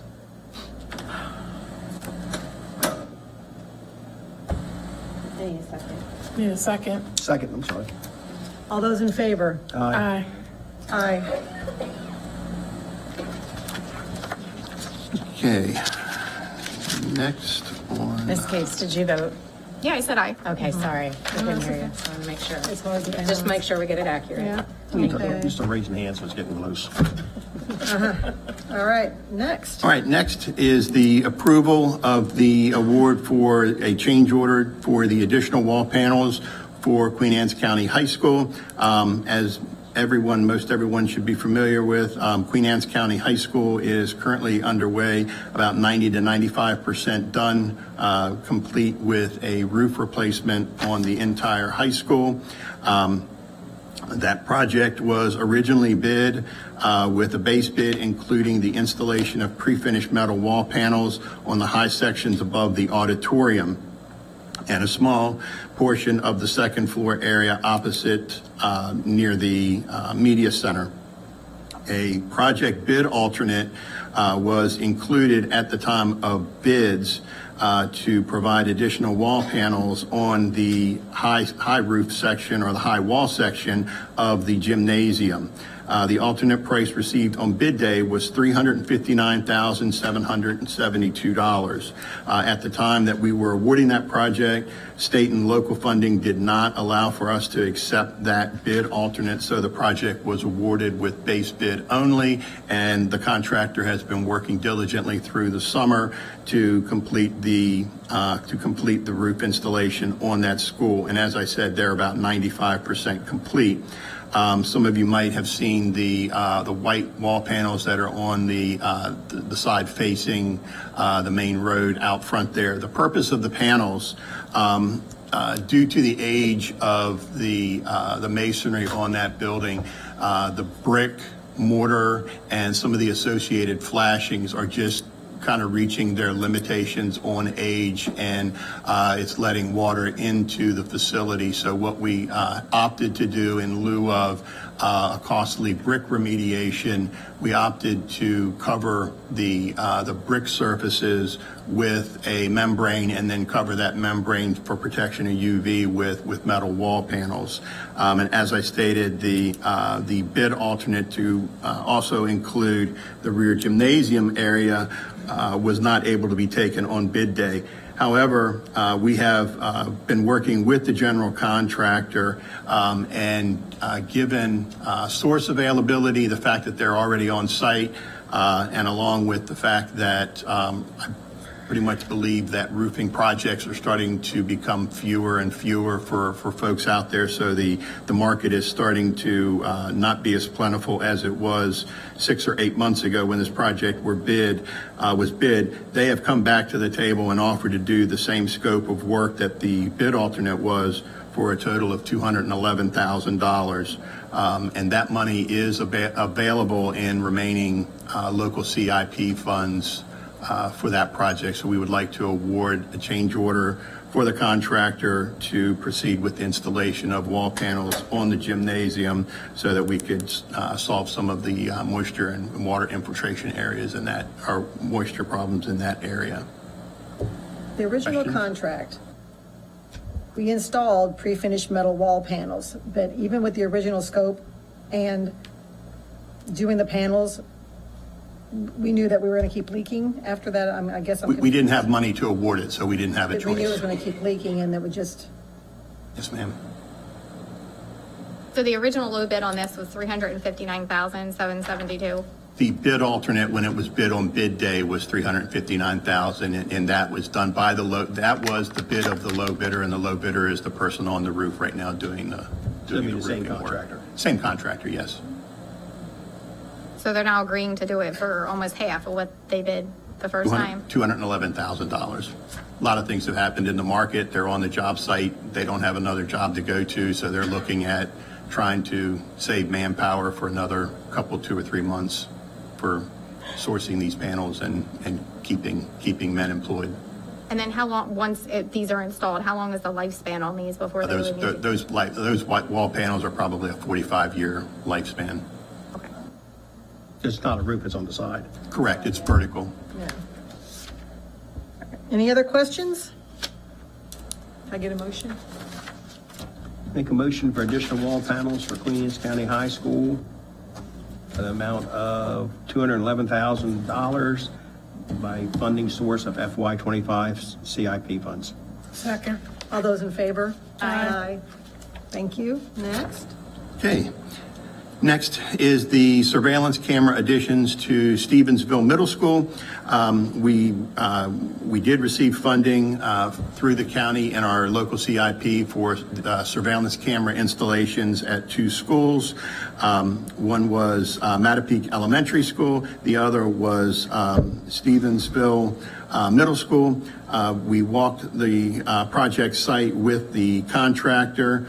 And given the scope of the work that we have shown for this school, it comes out to $51,080.17. A few points to clarify on this number.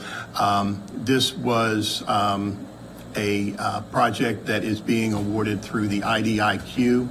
You may recall approximately 6 or 7 months ago, we came before you with bidding an IDIQ for various surveillance camera work, access control work, and 2 contractors participated in that process. The low bid was awarded the IDIQ, and this number is based on those quoted numbers that they provided for surveillance camera work, labor rates, and any extra and additional items that are above and beyond the IDIQ. So this number is in full compliance with that contract that came before you previously. So you're saying that the county funds for the 93,000, we've already done one school? Yes, yes. And it fell below the $50,000 threshold. That's why it did not come before the board for approval. Between the 2 projects, we have a surplus of around $247 between these 2 projects and the $93,000 what was allocated for the 2 schools for surveillance cameras. Any other questions? This is one I'd have no problem with, because I think safety in our schools are adamant. I think we do a good job with it, and give Joe credit for that. But also, I give the county credit. They put resource officers, out of their budget, or the county budget, in our system, which is not in our operating budget. Yeah. And that's a major, another thing. And I tell people, I have grandkids. I feel they're as safe in schools as they are anywhere. Yep. Right. And we've had, as an aside, is a lot of grant money that we've received that with Joe's, Sabori. So, yeah, we've really come a long way in a couple of years. Any other questions about this? Can I get a motion? Motion to approve the purchase order for the Skyline Technology Solution to install additional surveillance cameras at Stevensville Middle School. Fiscal impact $51,080.17. Budget source FY25 county CIP funds. Second. All those in favor? Aye. Thank you. And All right. last one, replacement of water-cooled heat pump at Stevensville Middle School. Again, this is the replacement of one heat pump unit that has since failed on the project. The award we are looking to award to is a company by the name of Energy Transfer Solutions. They are out of Westchester, Pennsylvania, but they are the sole source provider and service company servicing the type of units that are in this school, the water source heat pump units. And this is a contract award for $59,815 with a 5% contingency in case we find anything once the work is underway. And again, we do have a contract ready to sign with these folks as well. And this is being funded through FY25 CIP funds, and the overage of $12,000 would come from local CIP or our operating budget. So this would be an emergency because it's failed. It has failed, yes. Any other And questions? it is out of warranty. Any other questions? Can I get a motion? Motion to approve the Energy Transfer Solutions replacement of the existing failing heat recovery unit at Stevensville Middle School. Fiscal impact is $62,806. Budget source FY 2025 county CIP funds. Second. All those, did you have a question? Nope. Oh, all those in favor? Aye. Thank you. Thank you. All right, schedule for a break. You guys want to press on? Keep going. All righty. Informational items. First one is Mr. Evans, and you can just go right from 8-1 to 8-2. Good evening, President Bennett, Dr. Salins, members of the board, executive committee. For the record, my name is Matt Evans, Supervisor of Student Services. Before you tonight is Policy 528, Title IX for a first read. The updates in this policy reflect the new regulations released by the U.S. Department of Education in April of 2024. Are there any questions? No, I believe we had in-depth conversations about this with the change with our attorney some time ago. Did anyone have any other questions about it? Okay. Thank you. Did you have, there was both, okay, right? Yeah, the regulations there. All right, Thank gotcha. you. All right, Mr. Bearclough, back for the comprehensive maintenance plan presentation. That was a short break, wasn't it? All right. Let's see if I can do here.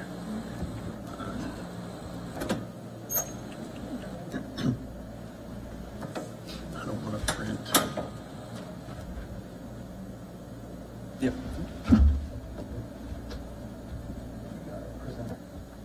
No, I'm not wearing my glasses yet, so.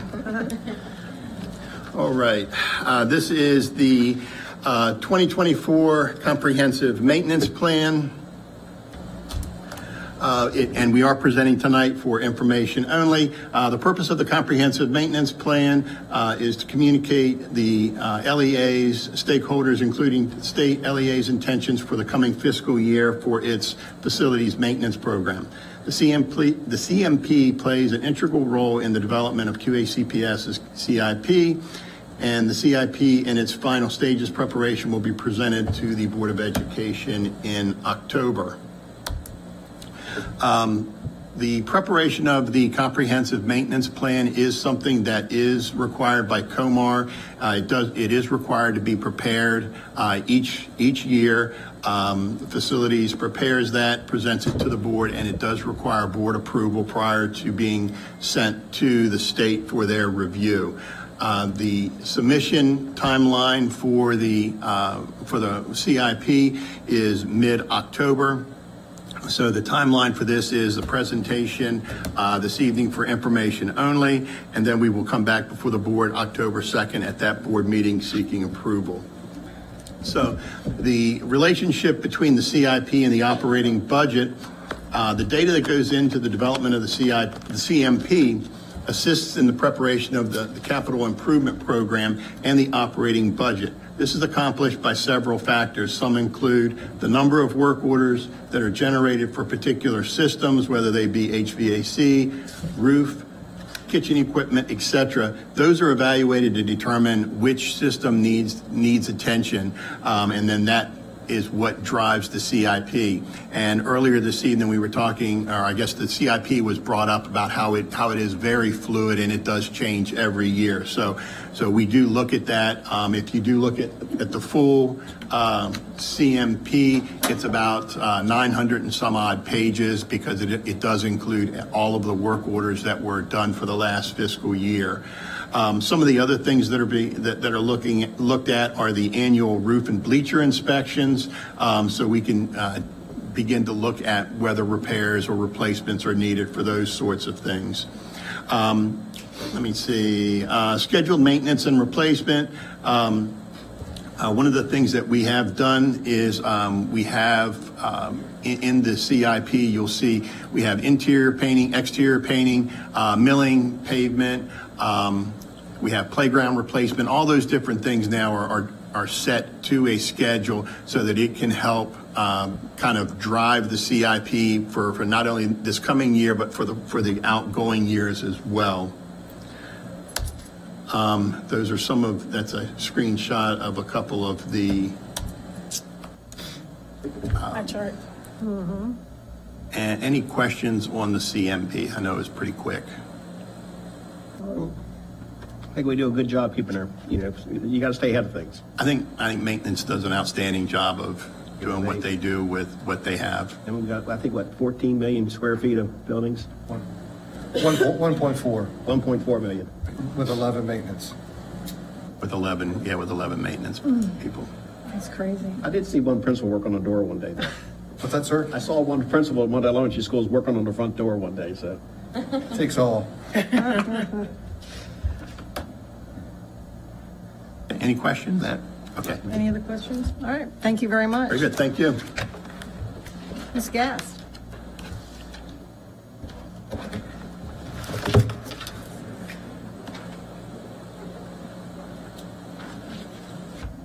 You're probably tired of seeing Daryl and I. Hi, President Bennett, Dr. Salines, members of the board, executive team. Once again, my name is Whitney Gast. I have a statement prepared just to discuss our FY24 closeout situation right now. So on June 30th, 2024, This board approved Queen Anne's County Public Schools requesting an additional $1.3 million from our county commissioners to cover our deficit spending in 24. Based on further review and finalizing our 24 closeout, we no longer need to make this request. Our expenditures were $6,533,148 over our total revenue in 24 in our operating budget. However, due to our other restricted fund balance amounts in our general fund, we will not end 24 in a deficit in our general fund. Like, we are expected to end 24 with a total general fund balance of $1,351,133 in restricted funds. That's pending any additional requirements by our auditors that they may request, which our audit concludes on September 30th. That's restricted funds. Correct. So they are restricted. So we aren't allowed to use them freely. But usually we have a policy of it's 1 to 5%. 1 to 5%, which we're down to 0. We're technically still negative in our unrestricted. So I mean, that's something that this board used the fund balance to balance its current past budget. But we have to start making a conscious effort to get that back up, at least to the minimum. Correct. And actually, Ms. Gass will be working on a 3-year plan of how to do that, and we will bring that to the board for your review. Wonderful. Good. Thank you. Thank Any you. questions of Ms. Gass? Okay, thank you very much. All right, it's time for public comment again. Is anyone signed up? Yep, we have 3. Okay. Faith East.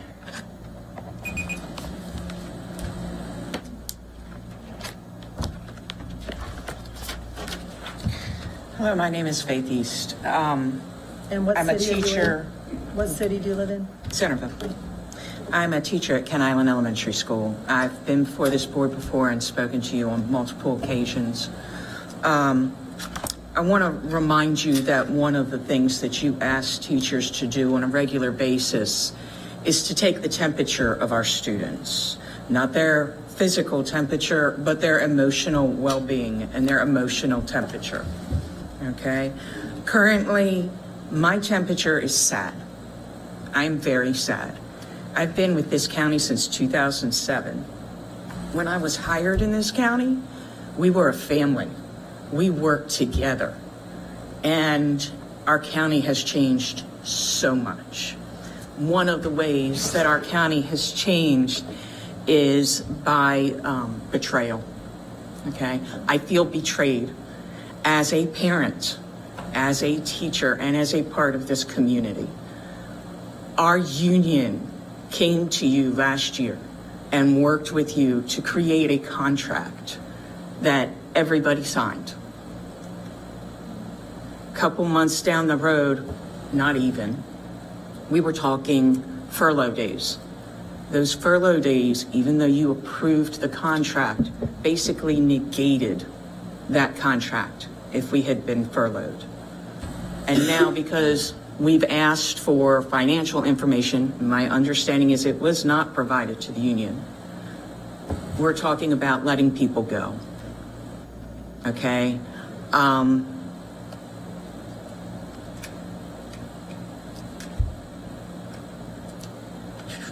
Sorry.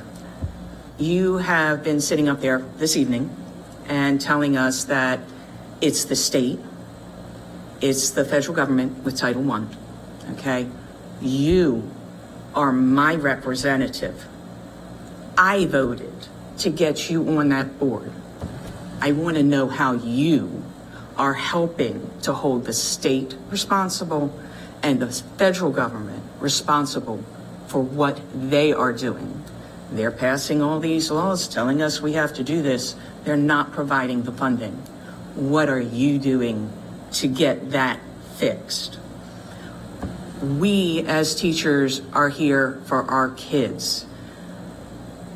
I am hoping in my heart of hearts that all of you are honestly looking at the bottom line, because the bottom line is these kids. They're the ones that are going to go into classrooms and not have the support they need because we had to let teachers or support staff go. It's not fair to them. Everybody comes to you with problems, pretty much, okay? One lady spoke about how it makes her sad that everybody's talking about the Board of Education, the new building. A suggestion would be transparency. Thank you.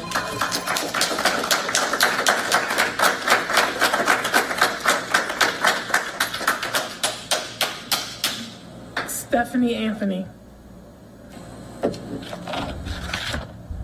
Hi, Stephanie Anthony. I'm a teacher at Kennard Elementary School, and I live in Centerville.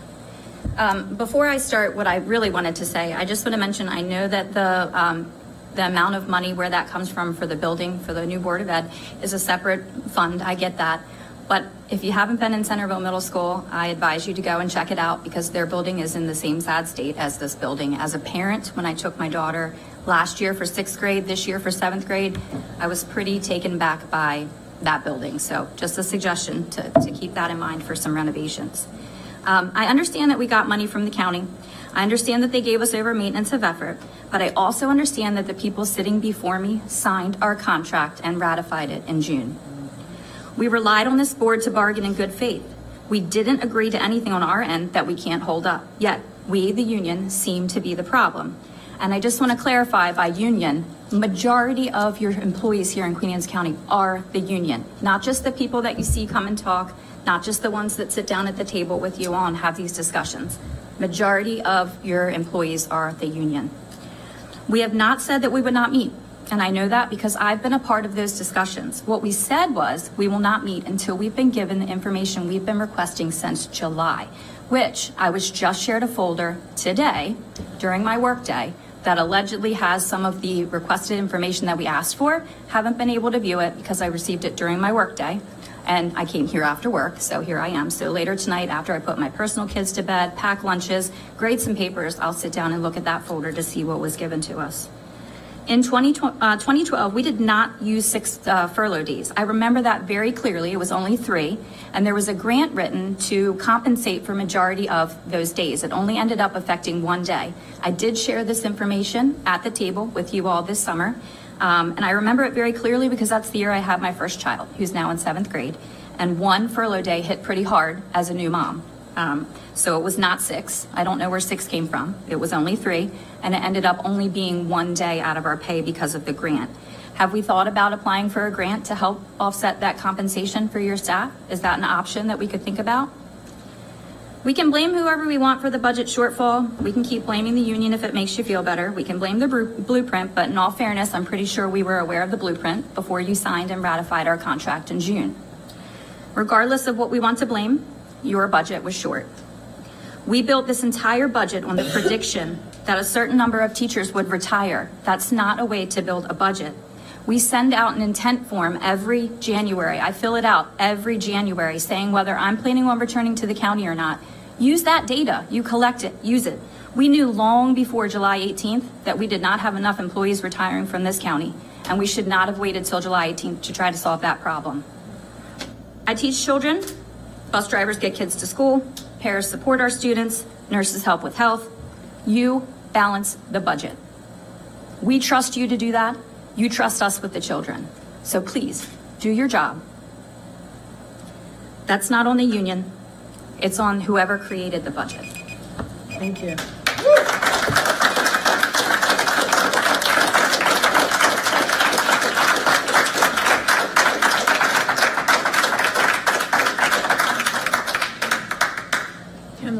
All right. Kent Lang, Centerville, Maryland. I first wasn't going to talk tonight, but it kind of struck me right at the beginning where the first line item on the agenda is board involvement.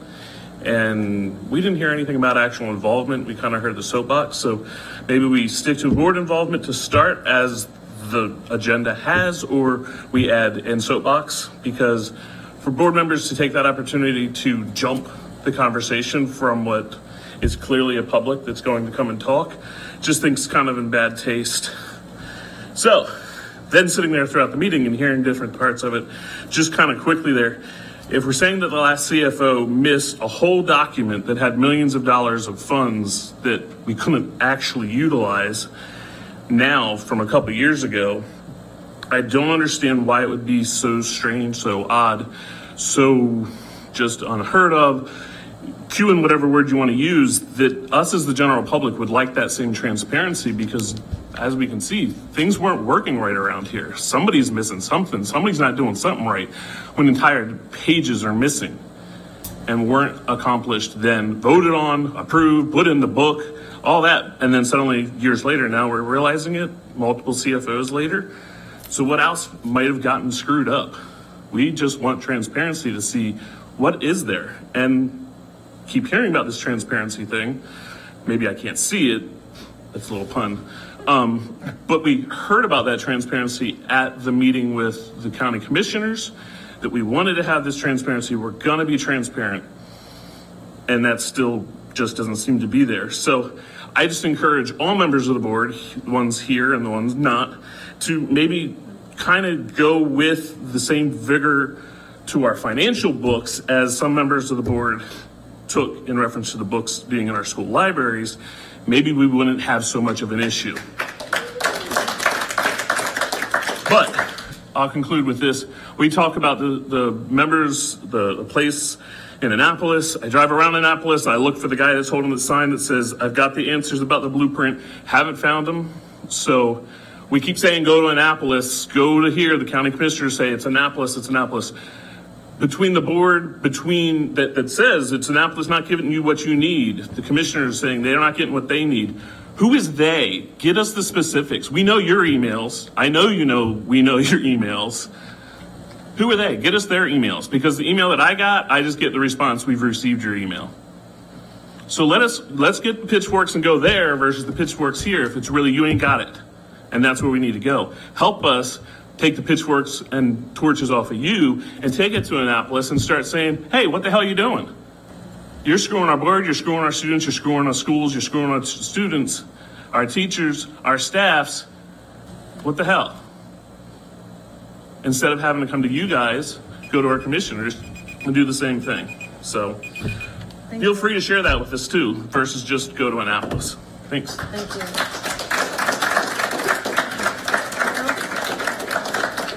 Future meetings event, September 18th is the next meeting, followed by October 2nd at 6 p.m. Can I get a motion to adjourn? We might just want to state that September 18th is not a regular. That's the work session. Work session. Yeah, it's the bird work session. October 2nd is the next regular meeting. September 18th is an added meeting, so we might just want to know that here. Okay, it's a work session. It's an added meeting. It's an added meeting, and then our regular meeting will be October 2nd at 6 o'clock. Can I get a motion to adjourn? So moved. Second. All those in favor? Aye. All right, thank you very much. Thank you.